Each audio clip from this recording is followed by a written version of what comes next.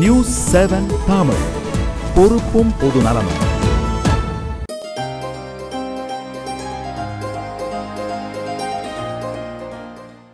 சூரியன் தன்னுடைய பொன்னிற கதிர்களை பரப்பி வருகிற இந்த இனிமையான காலை வேளையிலே, வெளிச்சம் பரப்பி கொண்டிருக்கிற இந்த அற்புதமான வேளையிலே, தீர்வுகள் என்கிற தலைப்பின் கீழே நாம் பல நல்ல விஷயங்களை பரிமாறிக்கொள்ள இருக்கிறோம். இந்த அருமையான காலை வேளையிலே உங்கள் அனைவருக்கும் என்னுடைய நெஞ்சார்ந்த வணக்கங்களை முதலிலே தெரிவித்துக் கொள்கிறேன். உழைப்பை பற்றி பேசாதவர்கள் இல்லை, இனி சொல்வதற்கு விஷயம் இல்லை என்கிற அளவிற்கு ஆகிவிட்டது. உழைப்பை வலியுறுத்துகிறவர்கள் அனைவரும் நம்முடைய நல விரும்பிகளாக இருக்கிறார்கள். நன்கு உழையுங்கள், நன்றாக முன்னேறுங்கள், உழைப்பிலே தான் வெற்றி இருக்கிறது, உழைப்பிலே தான் வளர்ச்சி இருக்கிறது என்று எல்லோரும் சொல்லிவிட்டார்கள். அந்த உழைப்பை வேறு சில புதிய கோணங்களிலே பார்க்க முடியுமா என்பதுதான் இன்றைய காலை முயற்சி. உழைப்பை இரண்டு விதமாக பிரிக்கலாம். முதலாவது உடல் உழைப்பு, இரண்டாவது மூளை உழைப்பு. மூளை மூலமாக உழைக்கிற உழைப்பு தான் சிறந்த உழைப்பு. ஒரு மண்வெட்டி எடுத்துக்கொண்டோ, ஒரு கடப்பாரை எடுத்துக்கொண்டோ, அல்லது வேறு கருவியை கொண்டோ ஒரு தொழிலாளி, ஒரு ஊழியர், ஒரு கலைஞர், ஒரு திறமை மனிதர் தன்னுடைய வேலைகளை ஆரம்பிக்கிறார். அவர் நாள் பூராக மண் வெட்டுகிறார், கொத்துகிறார், ஏதோ செய்கிறார் என்று வைத்துக்கொள்வோம். அதன் நாளினுடைய முடிவிலே அவர் பெறக்கூடிய ஒரு கூலியோ அல்லது அந்த ஊதியமோ நிர்ணயமோ என்ன என்பது அந்த வேலையை தகுதியை பொறுத்தது. ஆனால் அந்த மூளையினுடைய உழைப்பின் மூலமாக நாம் பெறுகிற நன்மை இருக்கிறதே, அது மிக அருமையானதாக, மிக பெரியதாக இருக்கிறது. ஒரு மிகப்பெரிய கமிஷன் வியாபாரி, அண்ணாச்சி இந்த இடத்துக்கு அந்த பொருளை அனுப்பிவிடுங்கள், கமிஷனை இங்கே அனுப்பிவிடுங்கள் என்று சொல்கிறார். சாயந்தரம் பார்த்தால் கல்லாவிலே கிட்டத்தட்ட ₹1,00,000 சேர்ந்து விடுகிறது. ஆனால் உடலால் உழைத்தவர்கள் என்ன பெரிய நூறுகளையும் ஆயிரங்களையும் தாண்டி என்ன சம்பாதித்தார்கள். ஆனால் இப்படிப்பட்ட அந்த கமிஷன் மண்டிக்கு அவர் எவ்வளவு வளர்ந்திருப்பார், உழைப்பால் வந்திருப்பார் என்பதெல்லாம் நாம் அதற்காக நான் உடல் உழைப்பை குறைத்து மதிப்பிடவில்லை. அறிஞர்கள் என்ன சொல்லுகிறார்கள்? உழைப்பு என்பது வெறும் உடல் உழைப்பாக இல்லாமல் மூளை சார்ந்த உழைப்பாக, அறிவார்ந்த உழைப்பாக இருக்க வேண்டும் என்று வலியுறுத்துகிறார்கள். நம்முடைய ஒவ்வொரு உழைப்பிலேயும் ஒரு கெட்டிக்காரத்தனம் இருக்க வேண்டும். இங்கிலாந்து நாட்டு கவுண்டி கதை இது. ஒருவன் போகிறான், கோடாலி எடுத்துக்கொண்டு, ஒரு விறகு வெட்டியவன். மாலையிலே வருகிறான், கொஞ்சம்தான் மரங்களை கொண்டு வருகிறான். இன்னொருவன் போகிறான், ஏகப்பட்ட மரங்களை கொண்டு வருகிறான், வண்டியிலே கொண்டு வருகிற அளவிற்கு ஏராளமான மரங்களை கொண்டு வருகிறான். என்னவென்று பார்த்தால், இவன் கோடாலியை தீட்டி கொண்டு போனவன், அவன் மழுங்கலான கோடாலியை கொண்டு போனவன். எனவே இவனுடைய உழைப்பிலே சற்று அறிவு சேர்ந்திருக்கிறது, மூளை சேர்ந்திருக்கிறது, இரண்டையும் இணைத்தவன் செயல்பட்டிருக்கிறான். எனவே ஒரு விறகு வெட்டி கூட தன்னுடைய அறிவார்ந்த உழைப்பின் மூலமாக என்ன சாதிக்க முடியும் என்பதைத்தான் இப்பொழுது நாம் பார்க்கிறோம். நம்முடைய உழைப்பை எடுத்துக்கொண்டால் நாம் வாரத்தில் 5 நாள் உழைக்கிறோம். சில பேர் 6 நாள் 7 நாள் கூட உழைக்கிறார்கள். பொதுவாக ஒரு அலுவலகம் அல்லது அரசு அலுவலகம் அல்லது பன்னாட்டு நிறுவனம் என்று எடுத்துக்கொண்டால் 5 நாட்கள் சராசரியாக 8 மணி நேரம் உழைக்கிறோம். கிட்டத்தட்ட 40 மணி நேரம். மிஞ்சி போனால் அவர்களுடைய தன்மைகளை பொறுத்து இன்னும் சற்று கூடுதலாக உழைக்கலாம். ஆனால் ஜப்பானியர்களுடைய உழைப்பை பார்த்தால் அவர்கள் ஒரு வாரத்திற்கு 100 மணி நேரம் உழைக்கிறார்கள். அதிலும் சனி ஞாயிறு ஓய்வு எடுத்துக்கொண்டு விட்டால் நீங்கள் 5ஆல் வகுத்தால் கிட்டத்தட்ட 20 மணி நேர உழைப்பு என்று வருகிறது. அல்லது ஒரு சனிக்கிழமையும் சேர்த்து கொண்டு விட்டால் இன்னும் சற்று குறைவாக வருகிறது. 100 மணி நேர உழைப்பை, அறிவார்ந்த உழைப்பை அவர்கள் செலுத்துவதனாலே தான் அந்த நாடு மிகப்பெரிய உயரத்தை தொட்டிருக்கிறது. நாம் உடல் உழைப்பை நல்குவதற்கு ஒரு கால வரையறை இருக்கிறது. காலமெல்லாம் நான் ஓடியாடி உழைத்து விட முடியாது.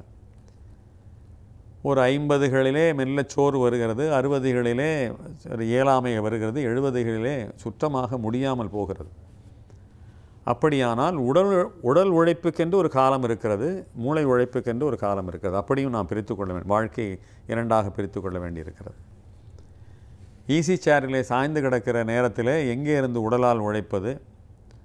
அப்படியானால் அந்த நேரத்திலே அது மூளை உழைப்பாக அதை மாற்றிக்கொள்ள வேண்டியிருக்கிறது. உடலுடைய எடை ஒரு சராசரியாக 60 கிலோ என்று நாம் எடுத்துக்கொண்டு விட்டால் மூளையினுடைய எடை 500 கிராமிலிருந்து 750 கிராமாகத்தான் இருக்கிறது. 60லே ஒரு பங்கு கூட இல்லாமல் இருக்கிறது. ஆனால் அந்த மூளைதான் மீதம் இருக்கிற அந்த 59 பங்கை இயக்குகிறது. அதுதான் செலுத்துகிறது நம்மை. ஒரு சிறிய பகுதி, இந்த பகுதி இவ்வளவு பெரிய அங்கத்தையும் இயக்குகிறது. அப்படி இயக்குவதுதான், அதை இணைந்து இயக்குவதுதான் கெட்டிக்காரத்தனம் என்று சொல்லுகிறார்கள். பாவ மன்னிப்பு என்று அந்த காலத்திலே ஒரு படம் வந்தது. நடிகர் தலைவர் சிவாஜி கணேசன் அவர்கள் சிறப்பாக நடித்திருந்த படம் அது. ஒரு இஸ்லாமியராக வருவார். அவர் ஒரு பாடல் பாடுவதாக கவிஞர் கண்ணதாசன் அவர்கள், ஒரு பாடல் முழுக்க நான் சொல்லவில்லை, அந்த பாடல் வரிகள் என்னை மிகவும் கவர்ந்தவை. அல்லாவின் பெயரைச் சொல்லி நல்லோரின் வாழ்வை எண்ணி எல்லோரும் கொண்டாடுவோம் எல்லோரும் கொண்டாடுவோம் என்கிற பாடலிலே முக்கியமான வரிகள் என்னவென்றால், கைகால்கள் ஓய்ந்த பின்னே துடிப்பதில் லாபமில்லை என்கிற ஒரு மிகச்சிறந்த வரியை கவியரசு கண்ணதாசன் அவர்கள் அந்த இடத்திலே பொருத்தி இருப்பார். எவ்வளவு ஆழ்ந்த தத்துவம், எவ்வளவு அருமையான தத்துவம்! வாழ்க்கையே படம் பிடித்து காட்டுவதாக இந்த தத்துவம் அமைந்திருக்கிறது. கைகால்கள் ஓய்ந்த பின்னே துடிப்பதில் லாபமில்லை. when you are active, when you are energetic, when you are enthusiastic, make use of it. அதைத்தான் அவர் மிக அழகாக சொல்வதைப் போல எனக்கு தோன்றியது. ரத்தம் துடிக்கிற பொழுது, உற்சாகம் இருக்கிற பொழுது, இளமை துடிப்பு இருக்கிற பொழுது அதை பயன்படுத்தி கொள்ளாவிட்டால் ஈஸி சேர் காலத்திலே துன்பப்பட வேண்டி வரும் என்பதைத்தான் மிக அந்த நவீன கருத்தை மிக அழகான தமிழிலே அவர் ரொம்ப அழகாக அவர் சொல்லியிருப்பார். இந்தியர்களுடைய சராசரி ஆயுள் என்பது இப்பொழுது கிட்டத்தட்ட 60 தாண்டி 70 நோக்கி போய்கொண்டிருக்கிறது. இன்னும் சொல்ல போனால் 70 தாண்டி கூட இருக்கலாம், எனக்கு சரியாக தெரியவில்லை. இந்த 60-70களிலே நாம் மூளை உழைப்பை செலுத்துவர்களாகவும் ஒரு 50 வரைக்கும் உடல் உழைப்பை செலுத்துவர்களாகவும் அந்த 50 வரைக்கும் கூட மூளை உழைப்பையும் உடல் உழைப்பையும் இணைத்து செயல்படுவர்களாக இருக்க வேண்டும். நாம் செய்கிற ஒவ்வொரு செயலிலேயும் அந்த உழைப்பிலேயும் அறிவார்ந்த செயல் இருக்கிறதா? மூளையையும் அதில் வெறும் உடலை மட்டும் இயக்கி கொண்டிருக்கிறோமா, அல்லது மூளையினுடைய ஆற்றையும் அதில் இணைத்து கொண்டிருக்கிறோமா என்கிற கேள்வி வருகிறது. வசதி படைத்த செல்வந்தர்களுடைய பிள்ளைகள் என்ன சொல்லுகிறார்கள்? 3 தலைமுறைக்கு எனக்கு பணம் இருக்கிறது, நான் ஏன் உழைக்க வேண்டும்? எதற்காக மூளையை பயன்படுத்த வேண்டும்? எதற்காக உடலை நான் மெனக்கெட வைக்க வேண்டும் என்று சொல்கிறார்கள்.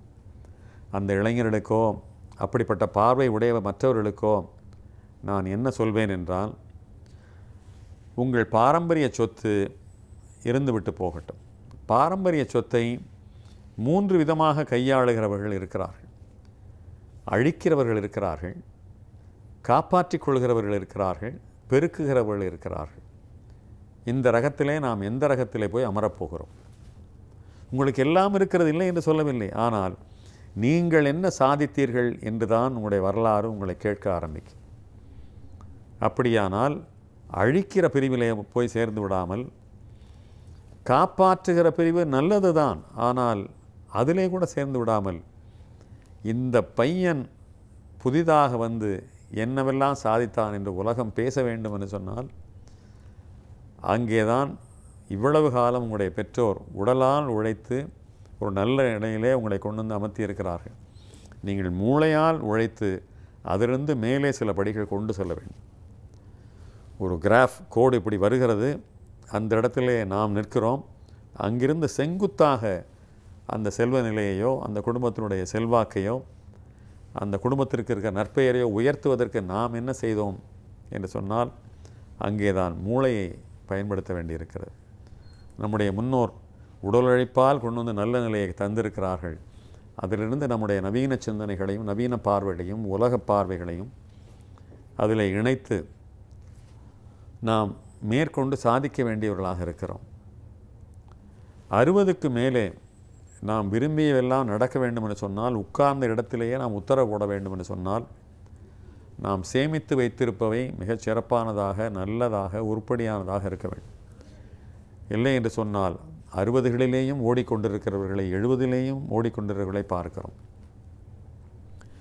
அண்மையிலே ஹாங்காங் போயிருந்தேன். அங்கே ஒரு 82 வயது மனிதர் உழைத்து கொண்டிருந்தார். கட்டாகட்டியாகவோ வேறு வழி இல்லாமலோ இல்லை.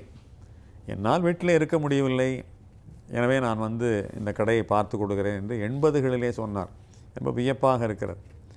ஒரு ஓய்வு காலத்திலே கூட உழைக்கிறார் என்று சொன்னால் அது ஏதோ ஒரு பொருளாதார கட்டாயத்திற்காக அல்ல. ஆனால் எல்லோருக்கும் அந்த விதமான உடல்நிலையோ ஒரு வாகோ அமைந்துவிடும் என்று சொல்வதற்கில்லை. எனவே துள்ளலும் துடிப்பும் ஆற்றலும் இருக்கிற காலத்திலே உடல் உழைப்பை செலுத்தி பிற்பகுதியிலே மூளை வழியாக சம்பாதிக்கிற, மூளை வழியாக அதை செலுத்துகிற, மூளை வழியாக அறிவாற்றல் வழியாக நம்முடைய செல்வத்தை பெருக்குகிற கோணத்திலே இந்த சமூகத்தினுடைய பார்வைகளிலே நாம் வெற்றி பெற வேண்டும் என்று சொன்னால் இரண்டையும் இணைக்க வேண்டும். போதும், இவ்வளவு காலம் வரைக்கும் உழை உழை உழை என்று உழைத்து களை களை களை என்று களைத்து போயிருக்கிறோம்.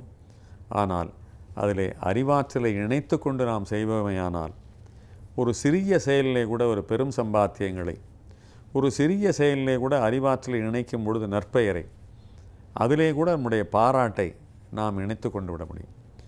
எனவே யார் உடல் உழைப்பையும் மூளை உழைப்பையும், அதாவது அறிவாற்றலையும் இணைத்து குழைத்து செய்கிறார்களோ அவர்கள்தான் மிகப்பெரிய உயரங்களை தொட முடியும். ஏதோ உழைக்கிறேன் உழைக்கிறேன் உழைக்கிறேன் என்று உடம்பால் மட்டுமே மெனக்கெட்டால் பெரிய பலன்களை பெற முடியும் என்று தோன்றவில்லை. எனவே இணைப்போம், உடலையும் அறிவாற்றலையும், வாழ்க்கையில் உயரங்களை தொடுவோம். அதுதான் இன்றைய வாழ்க்கைக்கு, போட்டி மிகுந்த வாழ்க்கைக்கு வெற்றியை தொடக்கூடிய மிகச்சிறந்த இலக்கணமாக இருக்கும் என்று சொல்லி இன்றைய நிகழ்வை நிறைவு செய்து மீண்டும் உங்களை சந்திப்பேன் என்கிற நம்பிக்கையோடு விடைபெறுகின்றேன். வணக்கம்.